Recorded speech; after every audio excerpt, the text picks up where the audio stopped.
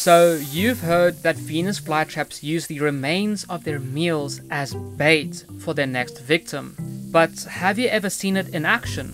Well, this is the first time for me too. You subscribers remember that wasp that was caught in my other video? Well, turns out they are known as Norwegian wasps. And here's the crazy part.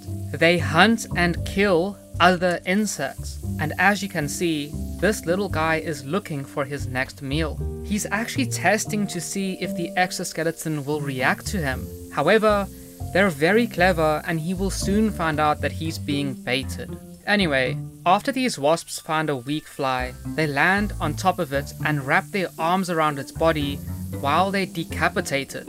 And that's what he's about to try here. However, you guys now know our plants are going dormant for winter.